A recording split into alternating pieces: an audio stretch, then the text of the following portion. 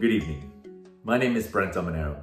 I'm speaking on behalf of Letras Latinas, the literary initiative at the University of Notre Dame's Institute for Latino Studies. Welcome to Season 2 of Curated Conversations, a Latinx Poetry Show. Letras Latinas is under the direction of Francisco Aragon, who served as MC for Season 1, a season whose episodes undertook deep dives into debut books, where each first book poet selected their own interlocutor. For Season 2, we're telling a different story, a transatlantic story, one that will feature conversations between US Latinx poets and British Latinx poets, respectively. Francisco Aragon and British Latinx poet Leo Boix are the co-artistic directors of the series, with additional assistance from British Latinx literary activist Natalie Teitler, who co-directs Un Nuevo Sol, our presenting partner in the UK. Yours truly will serve as MC.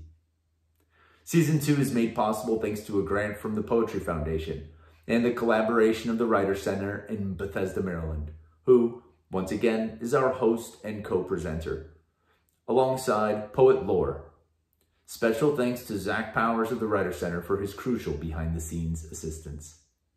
Tonight, we're sharing the 6th and final episode of the season, one which will present a conversation between Monika Radojevic and Vickie Vértiz. In this episode, Monika and Vickie discuss their books Teeth in the Back of My Neck and Auto Body, respectively. In their conversation, Monika and Vickie discuss language as a tool to dismantle oppressive forces and writing about injustices. They also discuss their families and ancestors, identity poetics, and deconstructing and reconstructing different realities with their poems. Enjoy. Hi, Vickie. How are you?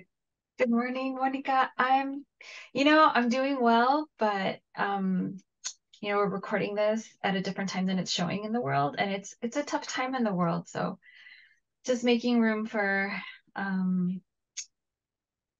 the realities that we are living with and for the joy that we must celebrate to sustain ourselves in these times. So yeah. That's a really beautiful sentiment. Thank you. Yeah. How are you doing? I'm doing well, thank you. I have a slight cold, so I should warn you. The weather just changed here in the UK. It went from being very warm, like unseasonably warm, to suddenly very cold. And as a result, my immune system has responded. So if you see me cough or reach for some water, that's why. But I'm doing well. It's the evening here for me. So yeah, I'm coming here hoping. Well, I've had a day of work, so I'm hoping that this will be a really wonderful and refreshing and energizing conversation. But would you mind introducing yourself so I know you even better? Yes, of course, and then to our audience as well. So I'm Vickie Vértiz. I'm born and raised in Southeast Los Angeles, which is a friend used to call it a suburb of East LA. My writing's been featured in New York Times Magazine, the Academy of American Poets, LA Review of Books, and lots of other places. And my new book, Auto Body, just won the 2023 Sandine Poetry Prize from the University of Notre Dame. And it's available now at bookstores. And I'll be reading from that in a little bit. And the book is about, connecting my working class background and experiences with my relatives of fixing our own cars and being kind of self-sufficient and self-determined in that way. But the book also goes to, has odes to drag and goes to the dance floors of many queer clubs. And really, I'm just trying to make new things out of various kinds of wreckage. And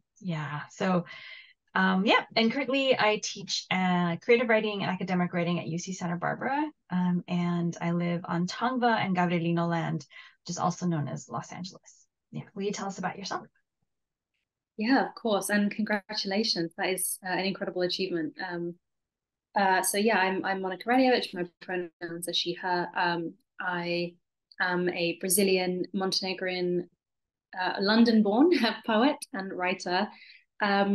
I think my entry into writing as I say career in kind of quotation marks there, but my entry into writing is something that I considered like I was capable of doing it on a professional level came completely by accident. In 2019, I was the inaugural winner of the Merky Books New Writers Prize, which was a literary prize set up by the rapper and grime artist Stormzy, who launched this in order to shine a spotlight on unheard voices and lesser told stories. I entered that competition with a single poem called 23andMe, which is about DNA testing kits. And to my complete shock, I won, which led to representation and a publishing contract. And that led to my debut poetry collection, which is here. It's called Teeth in the Back of My Neck. And it is a exploration of identity and heritage and womanhood from kind of my experiences, but also because of my kind of, at the time of writing it, my academic background and my like professional background at the time was in women's rights. I worked for a feminist political party, so that very much influenced the work as well. And I have since, I'm now working on my debut short story collection, which is called A Beautiful Lack of Consequence. And I am also working on a novel, which is called Strangerland. That's so exciting. Multiple genres. Yeah, I also write in, I write essays as well. And it's really interesting to just write in multiple genres and in hybrid forms. I think it informs the possibilities of what we're trying to say and infuses it with like new energy and possibilities. Yeah, I mean, I it's not an original quote. Probably somebody famous and brilliant said something like, I write the same story over and over in different ways. And it's like, that's kind of how I feel with, I kind of it felt like a natural step to go from poetry to short stories. And then it felt like a natural step to go from short stories to a novel. But it's essentially the same, the same sentiments, just told in many different ways. Yeah, I believe it was James Baldwin among many of the people who have expressed that. But I've shared that sentiment with friends who are visual artists, and one of them, when I said that, I was expressing maybe a bit of I was reflecting on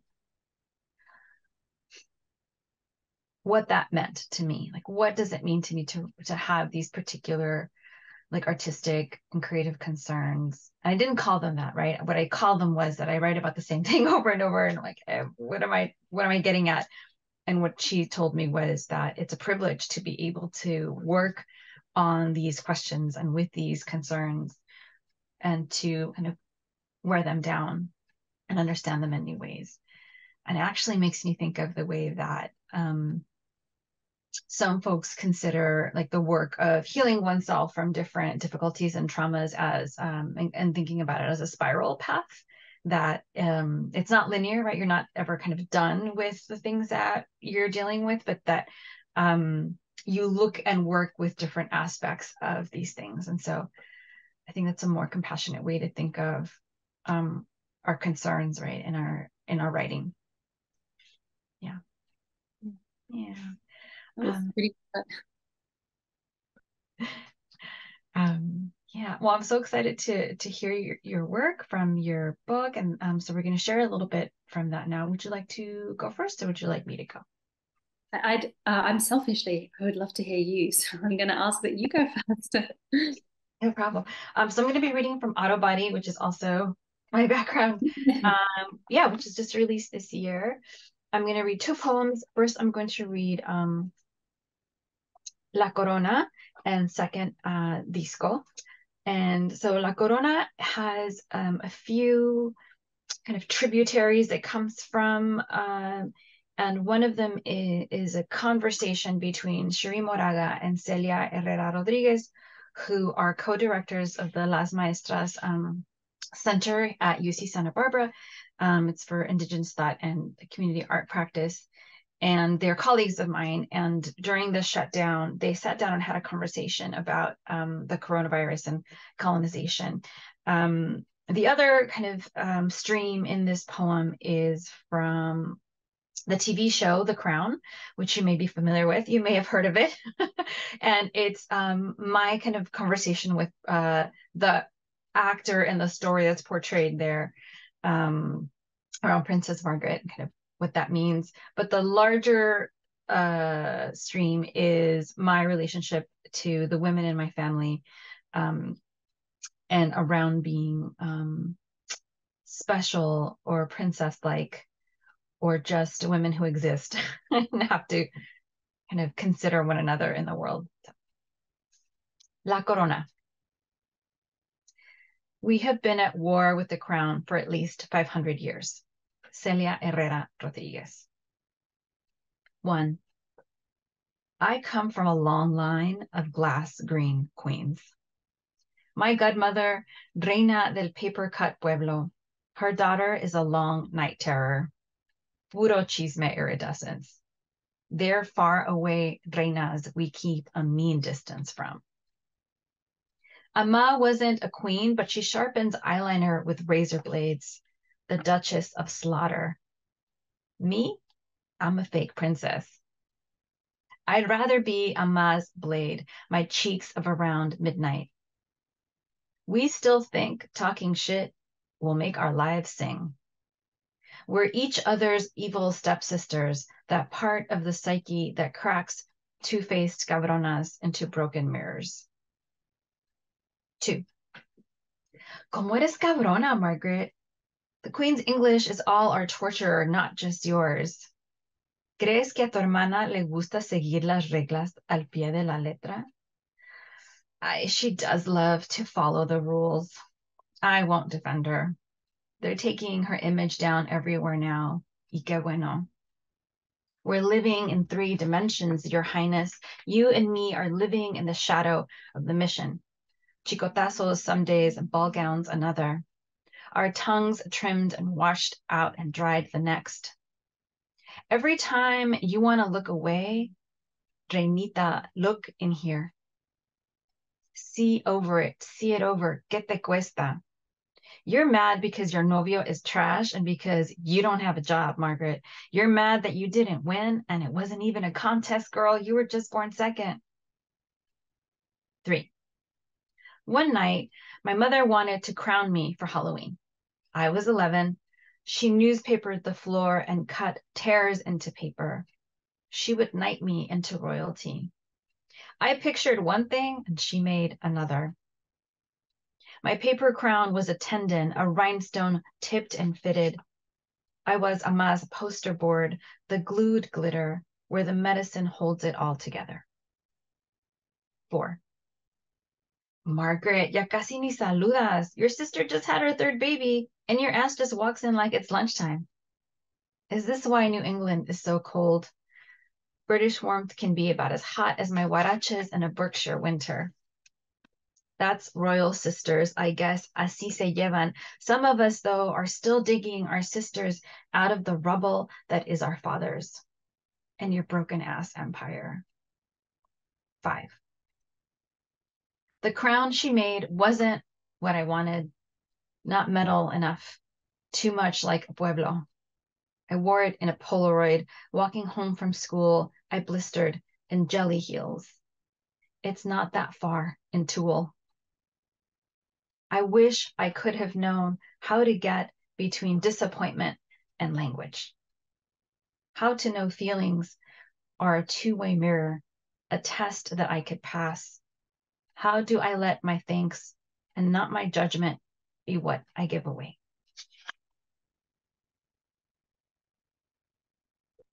That was beautiful. I'm sorry, have you finished? Did I interrupt? Oh, thank goodness. That was like the worst fear to interrupt. That was amazing. Like, I was clicking and then I realized that I'd muted myself and not disturb you, but I was like clicking along. That was fantastic. I loved the image of the jelly shoes and the tool and the crown. Like, well, that was amazing. Yeah, thank you.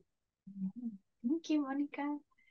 And the second poem is one of the several gay bar poems in the book. They're places of joy for me. They're places that now as a new parent are hard to get to. And so I celebrate them with a lot of love and, understanding that they are also places that are not always safe. And also realizing as I'm reading that there's a lot of jewels and jewelry in my writing.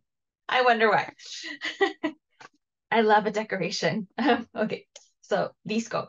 And the one thing that we need to know is so Rocío Dúrcal was a incredible singer of ranchera music who was Spanish, and she was really close to Juan Gabriel, who is our queer Mexican singer extraordinaire of heartbreak and revenge. Juan Gabriel is incredible, and I actually write about him in other poems in this book, but Rocío Dúrcal appears here, and she was especially popular in the 80s and 90s when there were a lot of ruffles and big hair, and she had red hair, and she's incredible. So she makes an appearance here, and I think that's all we need to know. Okay. Disco. One Saturday night, Mario takes me to Circus Disco. Our path is a smoke trail of bacon-wrapped hot dogs. We're really not on a date. His muscle tank top is ribbed tight, and all eyes are on him. Como copo de algodón hay la verdolaga. He spins me into the riot, men opening fast, cumbia hinges, bodies perfumed in high cinnamon and cool water ice cream. Some wear button-ups and newsboys, others tacones and red enamel. The lights go out, and Rocío Dúrcal walks into the spotlight. She drifts in an emerald dress, her neck is rhinestone vibrato. This is my first drag show, and I don't know the rules. Rocío sings, Me gustas mucho tú. Middle-aged men and señoras who look like my mom hold up dollar bills. Look at us, just regular people. We swoon and snap when Rocío takes the bills. A kiss and another on her cheek. Her lips quiver, the room alight with splendor. Sequins and khakis, tight black skirts, and hungry paychecks. Then my brain makes the record skip. A bald dude in a Dodgers jersey walks up to her. Who's this fool? I ask Mario. Girl, he says, don't you know everyone has $1? The homie gently tucks the bill in her gemstone bosom. Shit, I think. If he can be gay, he could probably drive a Caprice Classic or maybe a Honda Civic with a loud-ass tailpipe. If his bald head can be gay, then so can I. I can be a cumbia riot. I'm not a player like some fools, but I can be hot pants and Rocío's lipstick. I'm saying I want to be an emerald bosom. Go Dodgers, play ball. Play me love is the message, and I'll learn how to hustle, how to push my hips so far, I'll knock people down. I'm not afraid.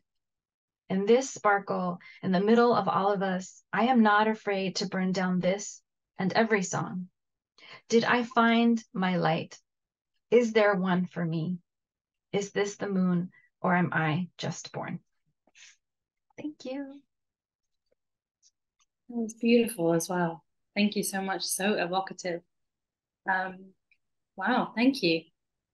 Hard acts to follow. But I thought it might be best for me to read from.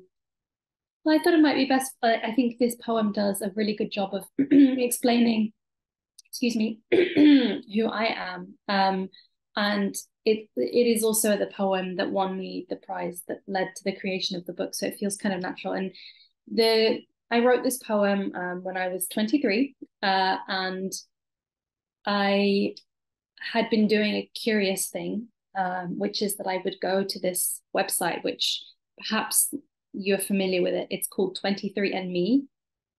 So if anyone isn't familiar, it is a website where you can order like a home DNA testing kit.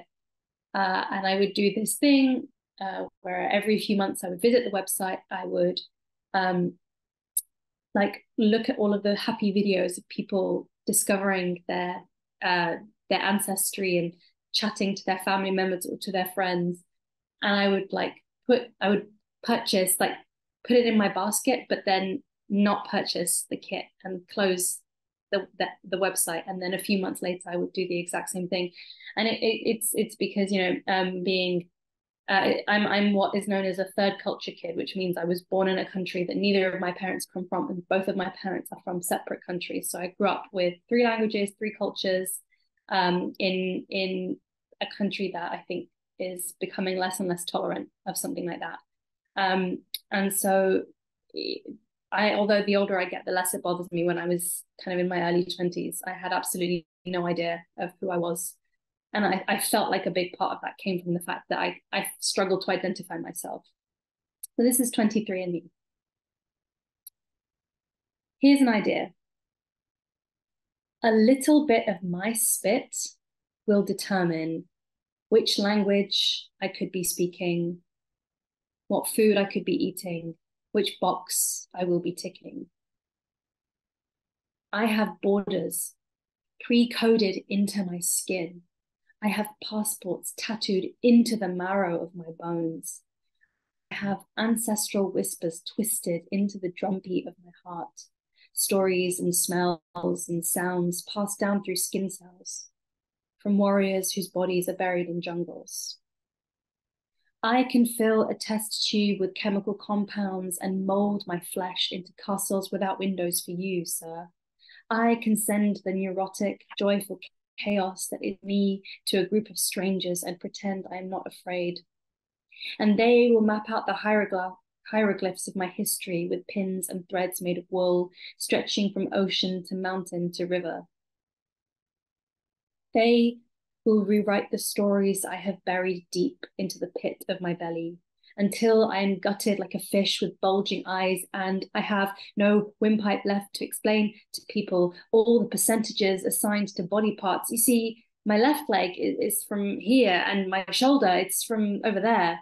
As if on a butcher's table, I will prostrate myself and dissect where I'm free range and where I'm organic, which parts of me are mass produced and what of me is inedible. I will regurgitate the deaths, the births, the weddings, the celebrations I missed because I've been trapped here in the middle on an island, and they have moved on without us. I will relearn the stories only half told from my mother, repaint my canvases until my colors bleed together violently, so no one will ever ask me again, what are you? Because I will have the answers, weaponized, digitized, and they will fix everything. Yes, they will fix everything. Just a little bit of spit, it seems, will pull me apart at the seams, and so I will swallow my own tongue, and before anyone sees, I will exit 23andMe, and in 6 months, return and repeat. Thank you. Thank you, Monika.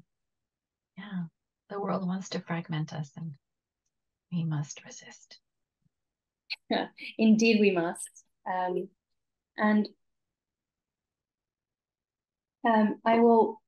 The second one that I will read is, it's about my home, but it was written in direct response to the events of 2016, which happened here in the UK, which something called Brexit happened here, which means that Britain voted to leave the European Union. And it became like a political divide that really our country has never recovered from. And in the course of it becoming this very divisive, toxic political mess, there was so much xenophobia and so much racism directed towards Europeans, but to anyone really that was considered a foreigner. And half of my family is Eastern European, and I could feel that antagonistic kind of sentiments particularly. And the day after the referendum results came out, I woke up at like 6 a.m. And we had found the results at 4. in the morning, and I went downstairs to my dad, and he said, I feel like a stranger in my own country. And this poem was born from that. It's called My House Dismantles Your House. My house dismantles your house. It's got 3 doors and all of my colors. My house has markings on the walls, my height, hers, his, recorded into post-blitz brick and wooden floors. Dad inlaid himself one sweaty afternoon as the tar got under his fingernails. So don't you even think about scratching it up. My house dismantles your house. It's an empire, a fortress. And when they signed for it, I couldn't even walk. Eyes untrained, so I missed how the fear made their hands shake and their voices strain, wallpapering calm over doubt and doubt and doubt, and calling home to let anxious families know everything is fine, the kids are fine, the house is fine, the house is our house, and it's fine, all fine, we've made it. That's the sweet relief, the smell of my house that dismantles yours. Hung with pictures a wealthy man gave us, my house is a palace, a paradise, with my name written on the underside of the stairs, unsteady pencil marks of a 6-year-old, tongue between teeth, determined to stake her claim over this gold mine.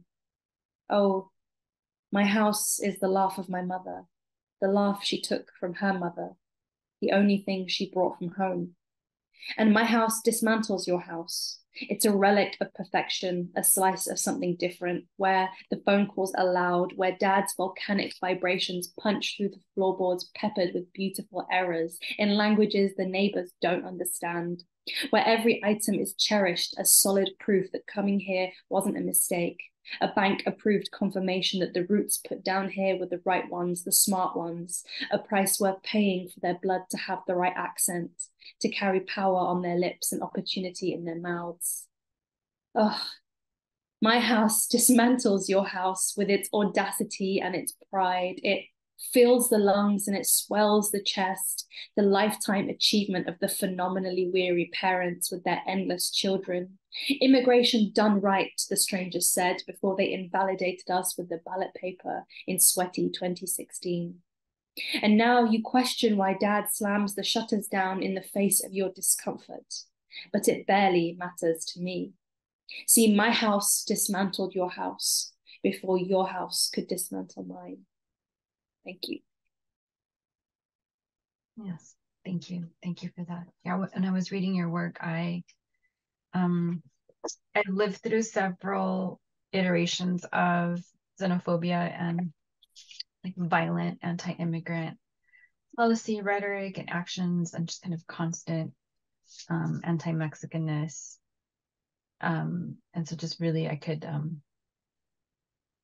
I sensed what you were talking about, even though maybe you didn't mention it. Like I knew I could feel what you felt, and yeah. I think there is something universal in the kind of the experiences of being either having multiple heritages or being a third culture kid, or coming from immigrants or being an immigrant. There is that universal feeling of perhaps like how easy it is for your safety and your security to feel threatened at like the flip of a coin, and how sad that can be sometimes. But there is also a lot of beauty that comes from that, and a lot of resilience as well.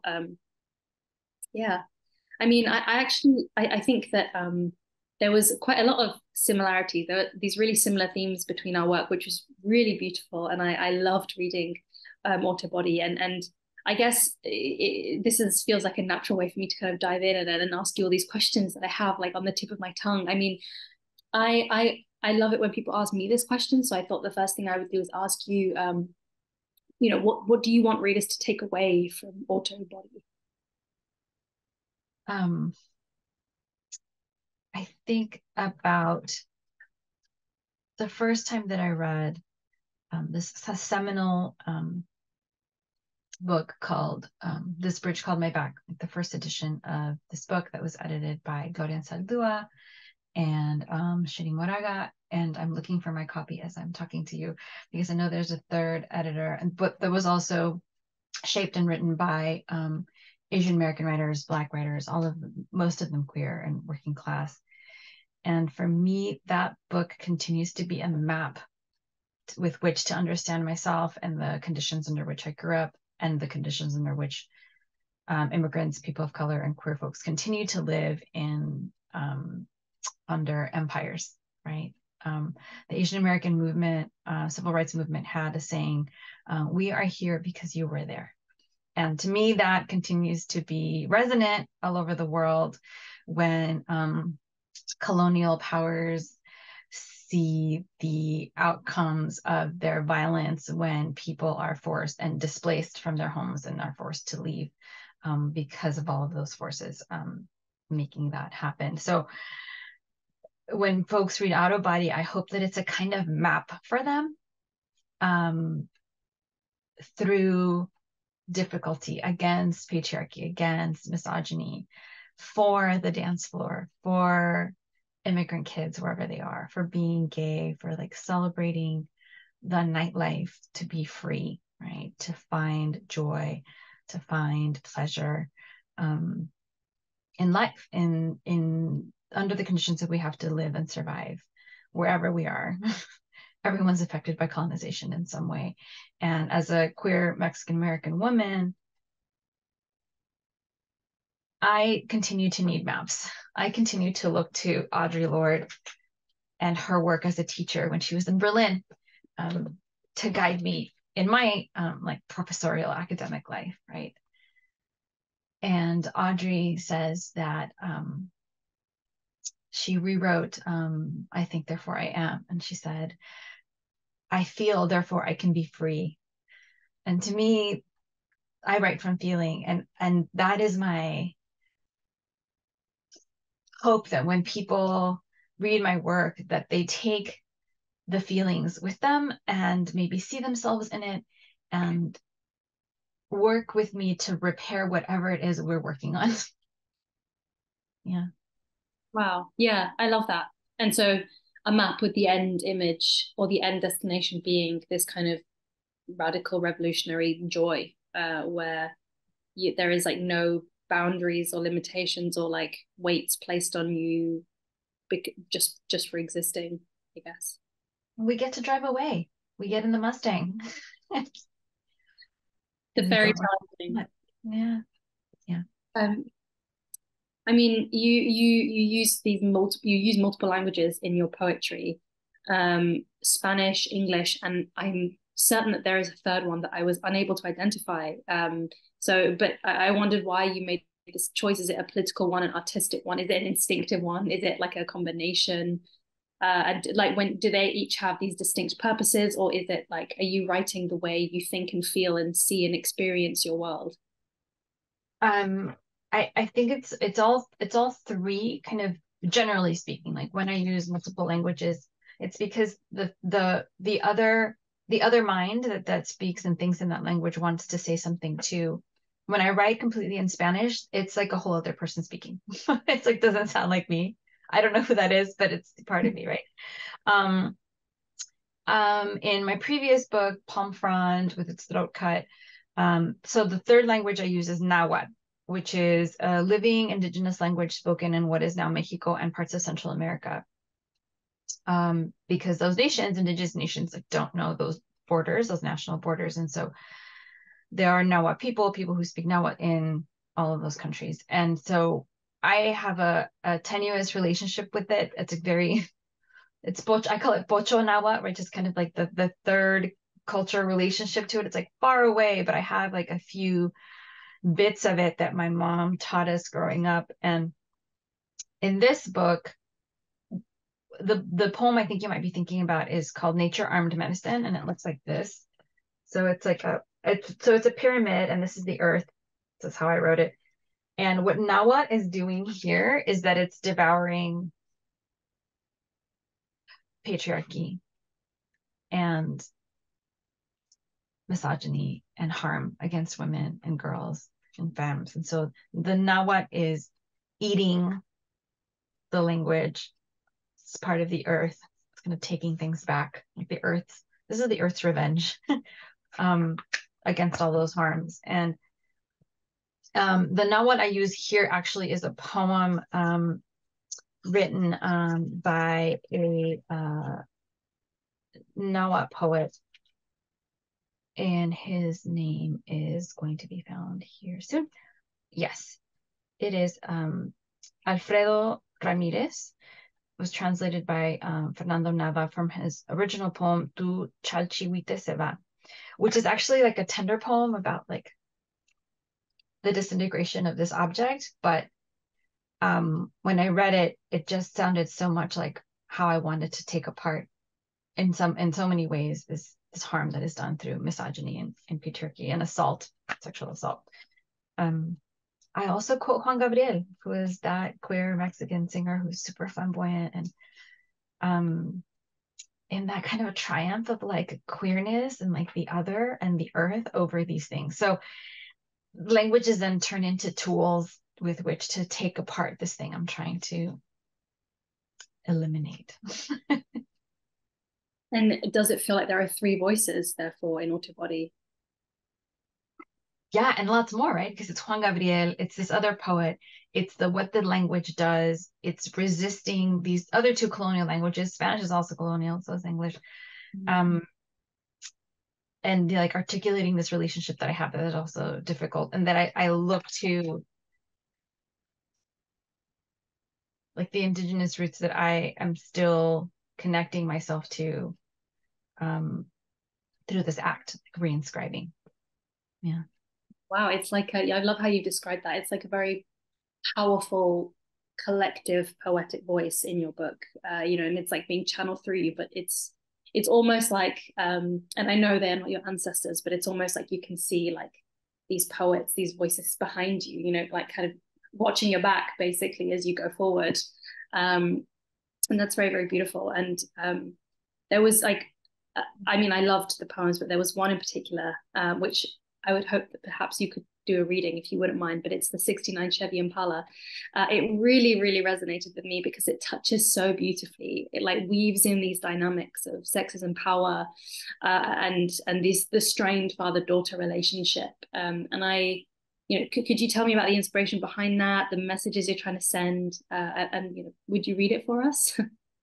Yeah, I think I'll read it first and then I'll tell you, because I think what happens is if I tell you what it is, and it's like that's the answer. But yeah, 69 Chevy Impala. And the thing to know is that this is so a lot of the cars in this book are real cars from my life experience, or that mattered to the subject in the car, the subject in the poem.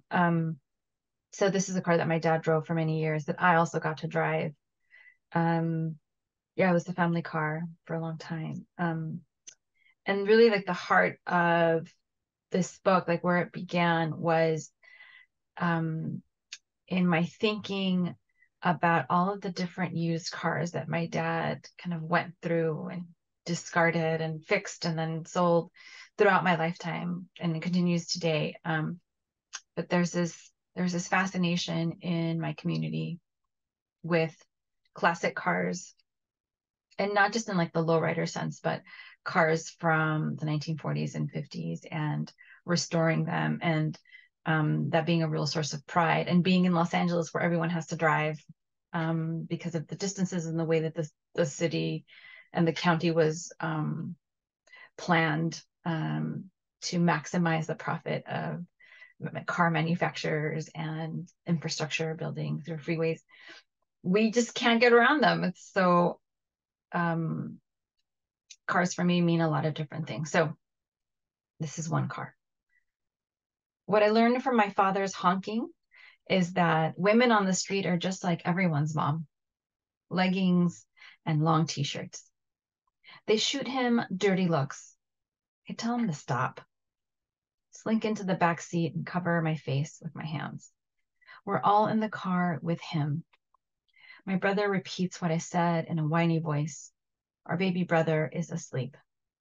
Watch the road, pinche viejo, my mother says. She sucks her teeth, sighs. Dad laughs, twists his mustache. He's waiting for the green light. There's nowhere to go. I want to run out of the car to Chris's Burgers with my friends or to the Toys R Us on Eastern. Dad always says the same thing. Ponte trucha, mija. Watch out. He bobs and weaves, punches the air. He tugs his bottom eyelid. Watch everything. Dad can make you laugh, and even when you're mad, he's a real hit. He can get a job, a drink, or a look anytime. You can drop him anywhere in the world, and in 2 days, he'd have a job and a woman to chase. He's a crooked accountant. His math's messed up. Hides debt and too much information. Be careful, he says. There's a lot of locos out there. He points out to the world with his chin. Okay, Appa, I say. Whatever. And I am a great student. He teaches me to look out, to give men nasty looks, but also that fools can honk at anything in a skirt and get to drive away. That sounds good to me. Do whatever you want, go wherever you want, and no one tells you shit. So I think that tells you about my relationship with my father, right? These complex relationships with masculinity that I've had. So this poem is trying to take responsibility for the gestures I've taken on for masculinity, because there's power in it, but it shouldn't be ascribed to any gender, right? Power and agency and self-determination, but also skirting responsibility, right? Like, that sounds good. No one tells you shit. You just get to do whatever you want. But yeah, again, like, I'm just trying to like take apart these moments and like repair them somehow and like understand them in a new way. So yeah. I mean, the lines that I love so much are when you talk about how your father has taught you to be this like saying, be strong, outspoken, do whatever you want, but also like, here are the ways that I objectify women right in front of you, and like this will be done to you one day, or is already being done to you. And I feel like that just echoes, like, I have a very similar poem that I wrote, which is called If I Could, which I tell, it's basically like a letter to my dad, where I say, like, if I could, I would be exactly who you wanted me to be, but you taught me to be individual, you taught me to be myself, and now you can't get angry that I have become somebody who defies you, because that's what you taught me.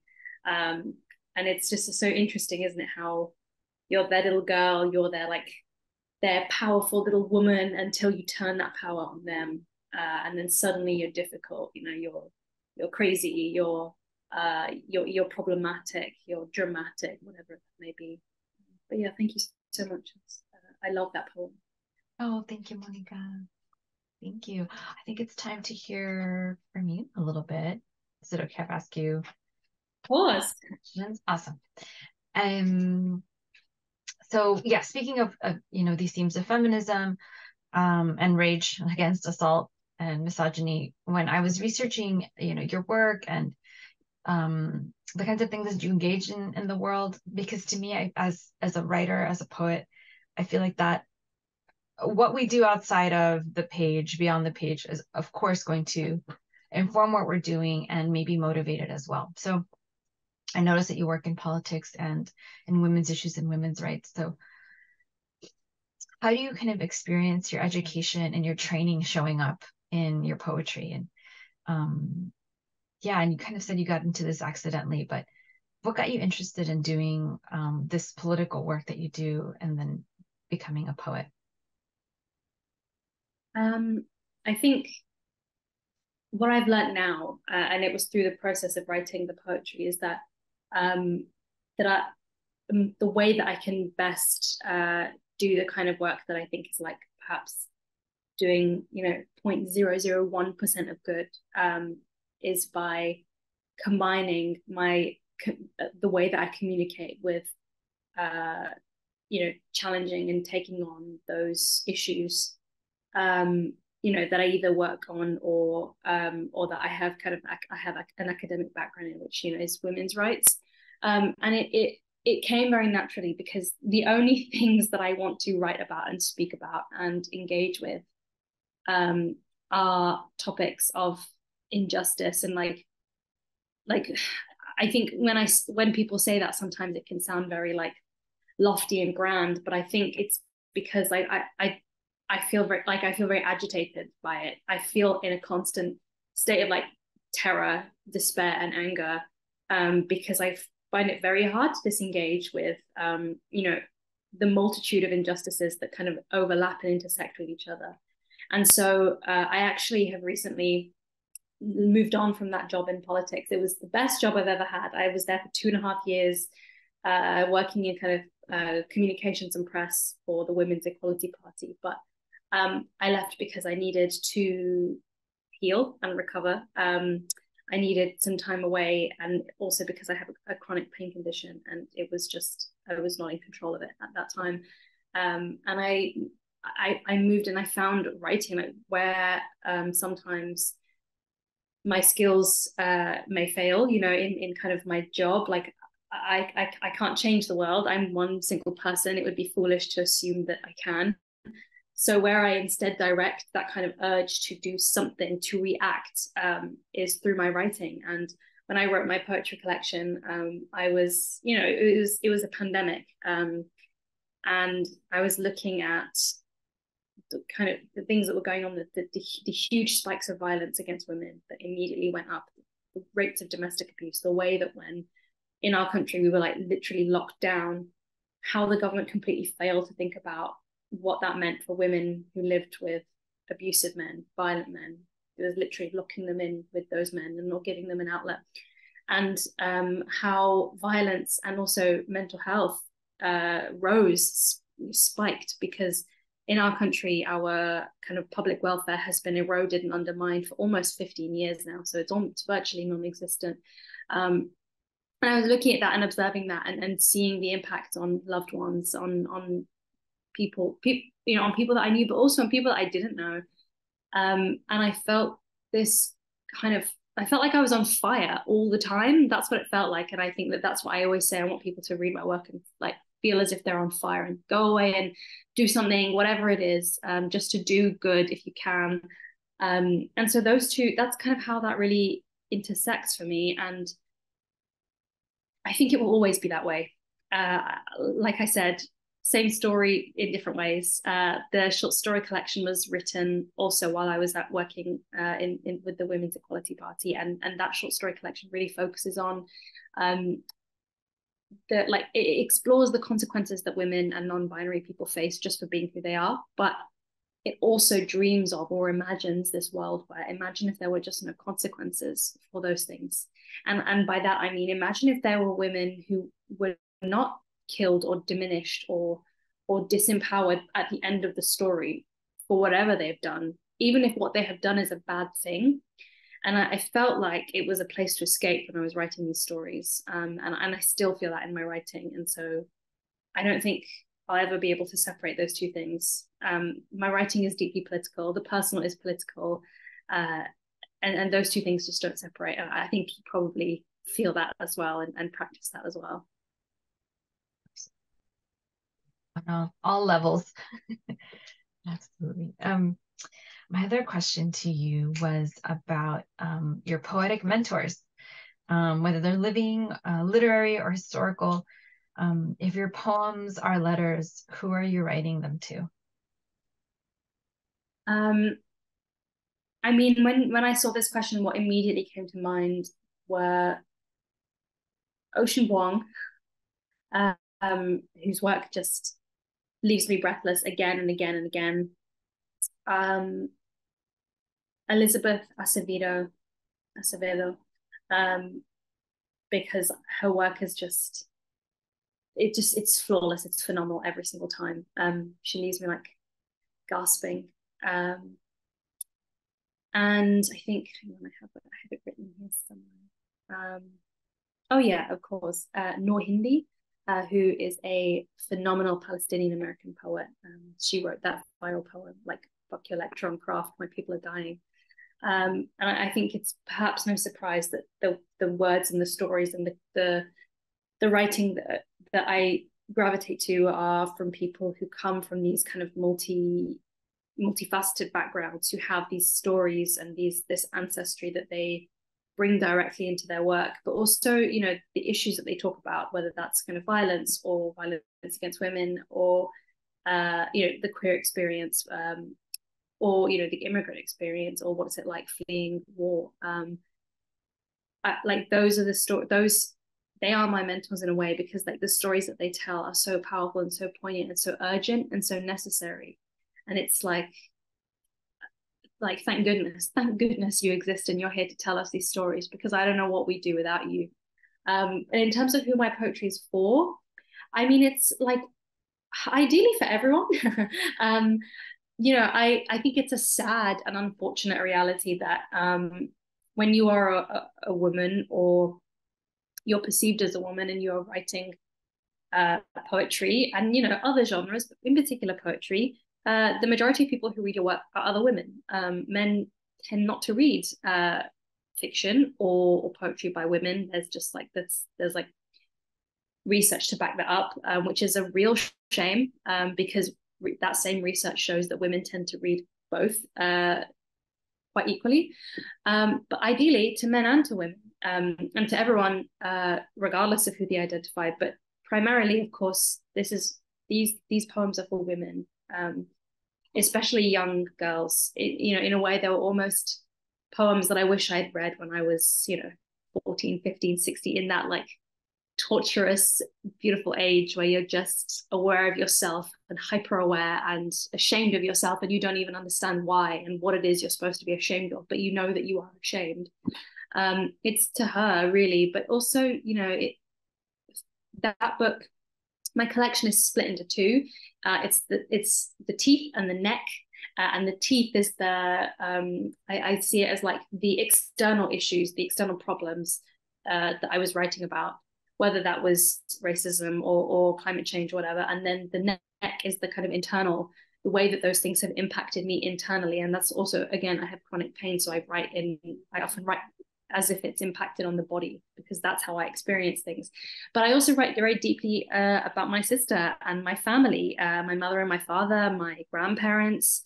And those poems are for them as well. I mean, there's some very candid ones there to my dad, who I love deeply, but our relationship kind of, it's like gum, it kind of stretches and pulls apart and stretches and pulls apart. And there's my sister, who I love deeply, and who we had a strained childhood for many reasons, none of which were her fault, but all of which I blamed her for. And it was almost like an apology as well in that book to her. She's never read them, and she probably never will. But it was important to me that I didn't hide that bit, because that was the part that I was most ashamed of when I look back at my life. And so I felt like it had to go in there. Yeah, there's so much repair, I think, that can be done with writing. And I just shared this with my creative nonfiction class yesterday, right? Like I work towards a repairingness of lots of different things, and of looking at the hard things and persisting, right? Not just pushing them away. Yeah. So I admire that in your work as well, Monika. Thank you. Yeah. And my last question to you is, my favorite line in your whole book is, quote, "Everything changes when your body is a broken city." In my writing, I think a lot about and try to deconstruct what the world imagines Los Angeles to be, and attempt to rebuild it with my reality of used cars and traffic and dancing. And what different things are you trying to reconstruct or deconstruct or hope to with your poems? Many things. Patriarchy, misogyny, for sure. But I think the thing that I really wanted to deconstruct was this kind of layer that I think many of us who are privileged enough to be able to go through life of, things may be bad, but at least they're bad over there. They're not bad for me. So it's okay. Like, it's not ideal, but it's okay. And the thing that I really wanted to deconstruct out of that was like how kind of deeply interconnected we all have to be for these struggles of liberation, of freedom to succeed. I think one of the saddest and most damaging things that has arisen out of late stage capitalism is hyper individualism. and the idea of like, well, if it's not me, it's fine. And also, what about me? That's the thing I really wanted to deconstruct, the fact that I kind of jump around between so many issues, but the underlying point is the same, which is that like without kind of collectively showing up for each other, even when that's hard, even when that's scary, even if you get it wrong, which I've done and will continue to do in my life as I learn, it's necessary, and it's not an option. It is a responsibility of being a human being on this planet. And you know, you show up and you do what you can, and it doesn't matter if other people are doing less or more. Like, you're doing the bit that you can do whilst also taking care of yourself and the people that you love. And that line in particular, it's from a poem called Chronic, which is a very personal poem about my chronic pain.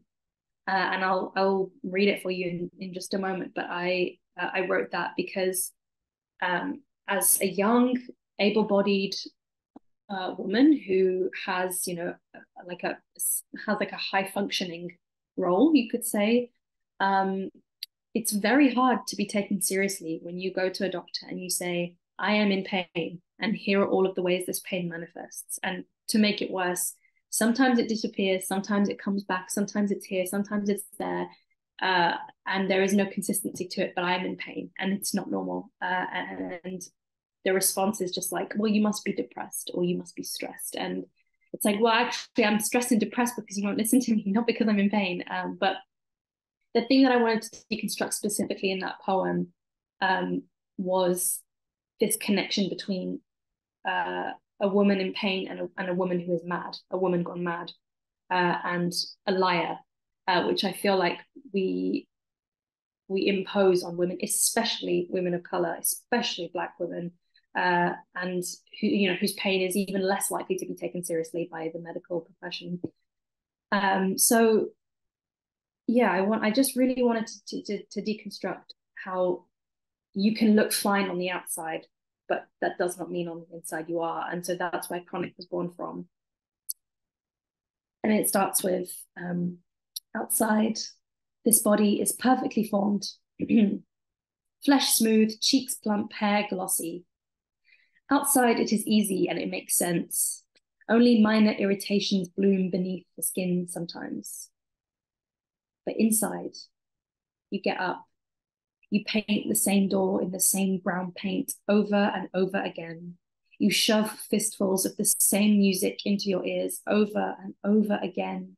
You smash your face into a pillow and hope the pressure permanently numbs you over and over again. Everything changes when your body is a broken city whose lights go on and off intermittently.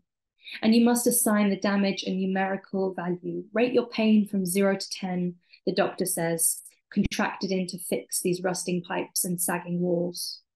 How can you weigh the way pain generates a low buzz in your ears when somebody important speaks to you, and you nod vacantly to appear normal, but inside you're twisting and turning to feed this monster that hangs around your neck?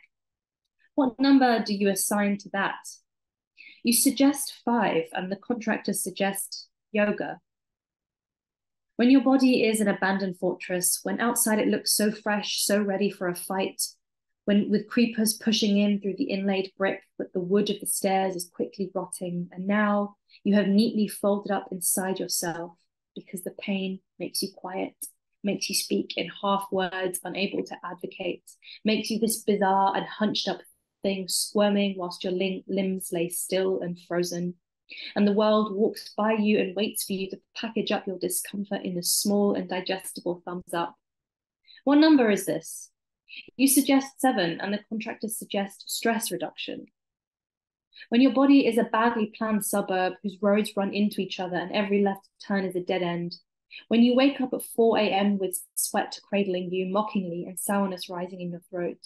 When you lie awake, breathing pockets of stale air, unwilling to wake your clueless, sleeping, gentle partner. You lie there, hearing the pain flow through your body and wondering what will break you this time. Will it be the moment halfway down the rotting stairs when you suddenly fall apart and clutch the banister to save yourself from falling? There are no words left to explain. Will it be the moment you sway after nobody offers you a seat on the train and the words come out suspiciously smashed together like you're drunk? Will it be the way you zip up the jacket of a slow-burning ache, slap on a smile, and tell your worried lover you're fine? Will it be the crack of your face as you hit the hospital floor and they rush at you with needles as your dad yells your name? What kind of rank can you bestow upon that? You suggest that it is a 10. A 10, the contractors say, a little irritated. At a 10, you would be writhing on the ground and screaming. But you are writhing. You are screaming. It's just that the pain has learned to speak with an inside voice after too many years of being told to dial it down and scale it back and shut up. But they insist, and you believe them, because of course you believe them, but you wouldn't be able to bear it. You bear it, reduce it to a 9. The contractors suggest paracetamol. Thank you. Thank you so much, Monika. Thank you for such a wonderful conversation about our families, about taking apart harm, about trying to reconstruct a world that welcomes all of us all the time. I'm so grateful for your work and for this connection. Yeah, thank you, Letras Latinas, for all of your labor and love for this transatlantic connection. And thank you, Francisco. Thank you, Brent, Zach, and Laura, and Monika, most of all. Yeah, I echo everything you've just said. Thank you so much for the pleasure of hearing you perform, for this really wonderful conversation. And yeah, thank you so much, Zach, Laura, Francisco as well. I really, really appreciate it. And again, the transatlantic connection is very beautiful because I don't know if I would have come across your work otherwise, being, you know, a whole ocean away. So thank you. And to the wonderful people watching this, thank you so much for taking the time to have listened to us. I very much appreciate it. And that concludes the final episode to Season 2 of Curated Conversations, a Latinx poetry show. We hope you enjoyed this season, and we encourage you to explore the archive of episodes from Season 1 and Season 2 of the series. With that, I'm Brent Omanero, a 2022-2023 Poetry Coalition Fellow, speaking on behalf of Letras Latinas. Thank you for joining us.